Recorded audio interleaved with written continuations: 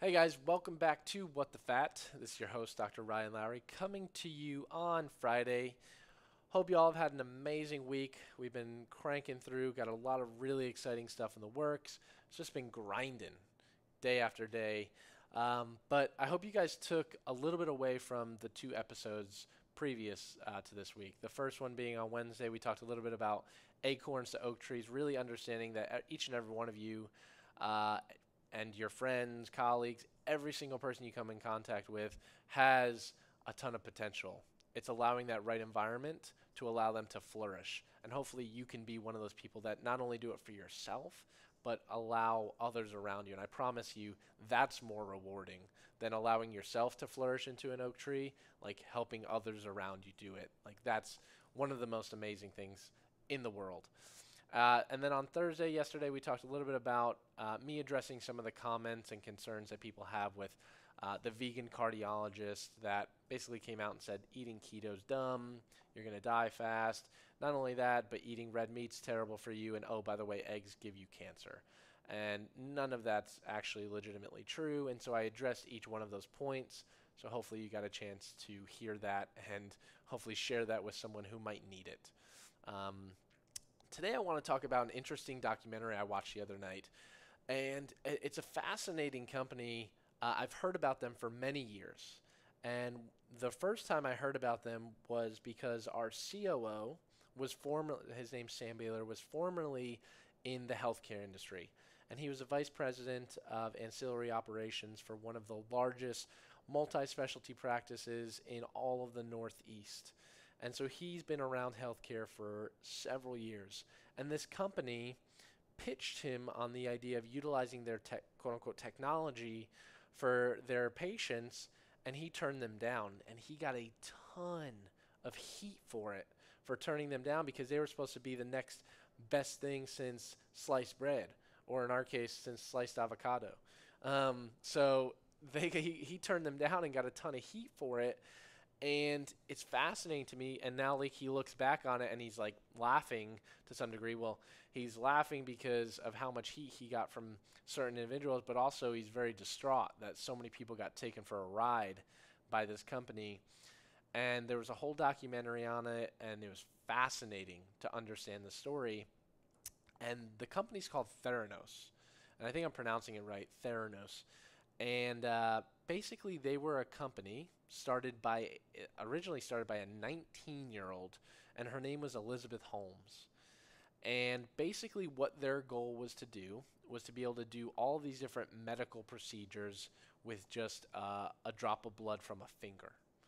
And I was like, this is incredible. Like, if that were capable, looking at cholesterol, looking at markers um, of insulin resistance, looking at markers of anything, a cancer, like looking at all these different markers with just a drop of blood from a finger prick, that could be an absolute game changer. Think about it.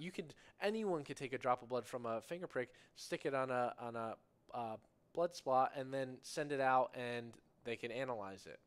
How radically would that change the entire healthcare industry versus, oh, we need to take something from a blood draw from your vein, insert it in, spin it up, send it out for analysis, and obviously it's a very expensive industry. There's billions of dollars in it, and her goal was to come in and disrupt this billions and billions of dollar healthcare industry and provide what I think they called it the Edison was the name of the device that she had created that was supposed to be able to analyze these blood spots.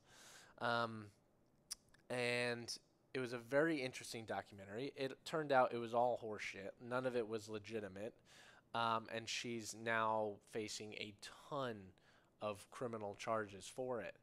But I think there were some interesting takeaways. Like I said, you guys heard me talk yesterday about being open and fascinated with everything from people's different views of politics, religion, nutrition, conspiracy theories, whatever you want to have it. I'm open to anything and everything. It doesn't mean I have to agree with it. I just like hearing different people's points of views. I think it's fascinating to understand how different people think and react to certain things. But I took a little bit away from this documentary that I thought was really, really interesting, and the way that Elizabeth really drove this company and manipulated people, which is unfortunate, sad, but there's something to be learned here, right? There's always a bright side of everything, and there's something interesting to be learned here. But Elizabeth Holmes, she was 19. So a lot of you now might have seen the cover. It was a recent cover. I think it was only a couple months ago, where is it Kylie Jenner? Yeah. So Kylie Jenner, they said, is on pace to become the first self-made. I'm going to put quotes around self-made. But great. She works hard. I bet you she does do a lot of hard work, even though her mom and her sisters ultimately bred her and set her up for success. But Kylie was on pace to become the first female self-made billionaire. But in actuality, Elizabeth Holmes was that. She was documented. Her company at its peak was valued at $10 billion. So she was the first of the first females that was identified as the first female billionaire. And a lot of people don't think about that or understand, because Theranos had this huge up and then this very quick collapse. And younger generations aren't even aware of how much of an impact this actually could have had and did have on a lot of people.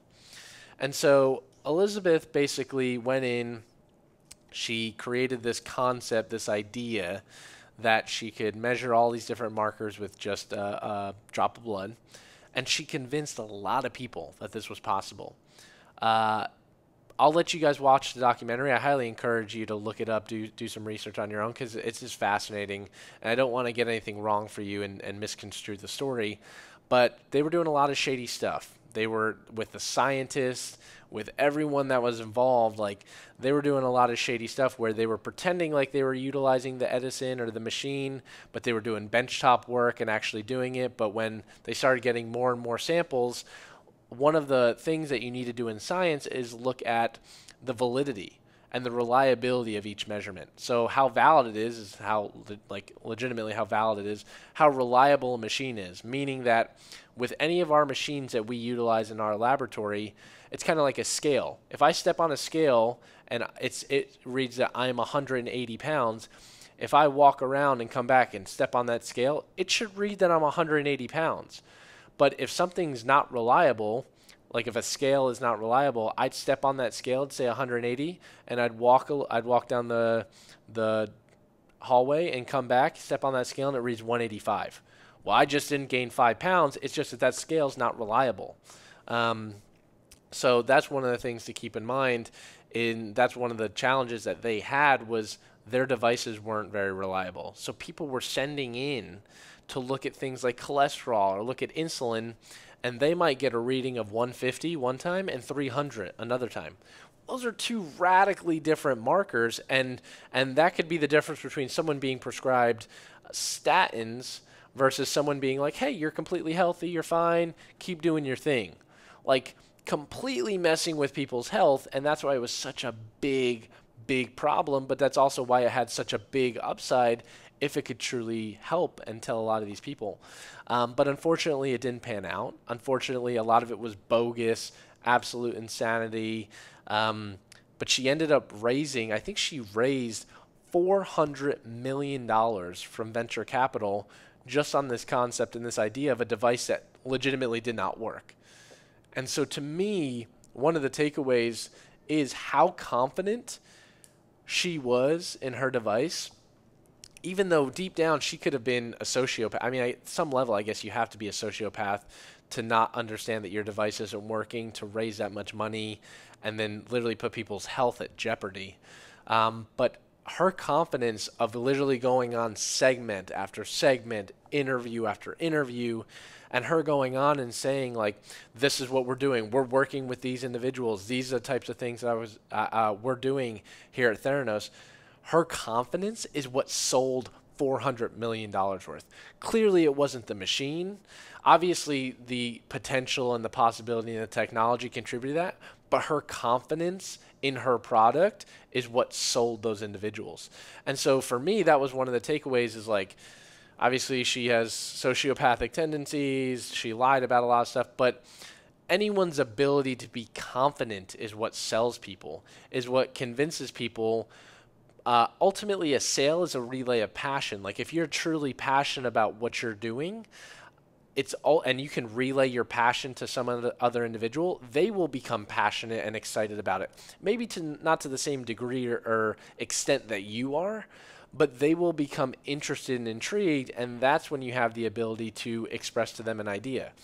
And a lot of times people get weary and turned down by this term sale, but a sale could be the same thing as picking up a girl or a guy at a bar. Like ultimately you're selling yourself or selling yourself to an employer.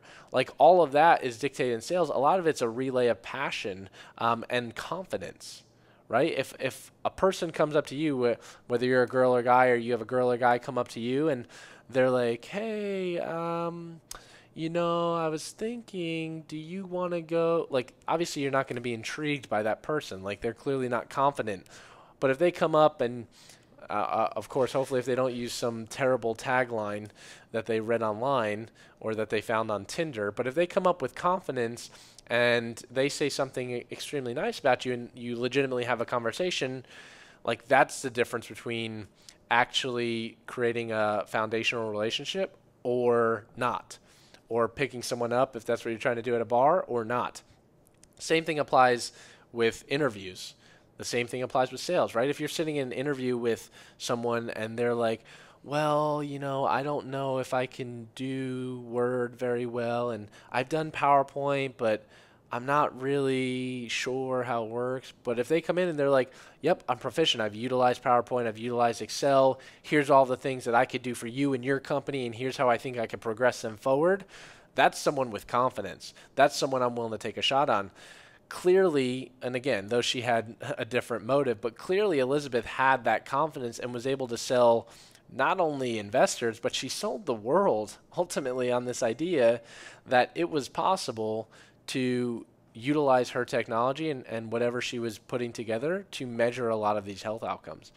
So I'm fascinated by that. I think it was something that maybe if you guys have some time this weekend, check out more. If you've never heard of it, check it out. But check out that documentary and check out some of it. There was also a 60 Minutes piece on it. But check it out and look into it, because even though it's really scary, a lot of people lost a lot of money, unfortunately, with her. But I think there's some lessons to be learned. And like I said, I try and pull out little pieces from each one of these to understand that confidence sells. At the end of the day, she had an idea. She had a product that potentially could have disrupted a billion-dollar industry, but unfortunately it didn't work. Investors, I don't know why, but they didn't question it or look deeper into the science, and she sold them.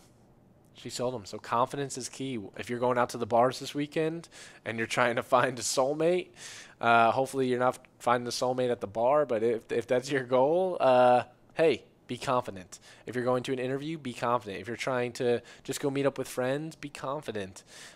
Confidence is key, and I think everyone can take that away. She has a book coming out that I'm interested to find a little bit more. It's called Bad Blood.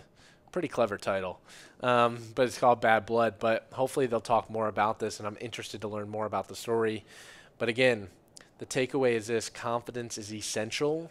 Sales is a relay of passion. So make sure you're relaying that passion across to everyone in your life. And a lot of times it's more than what you say. It's how you react. It's what you do. It's your body language. All of that factors in to that relay of passion.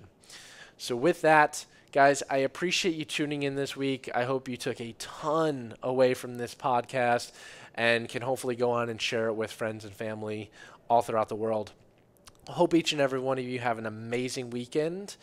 Remember, be confident. Hope y'all continue to make positivity louder. Y'all know how much I appreciate and love each and one of you for doing that.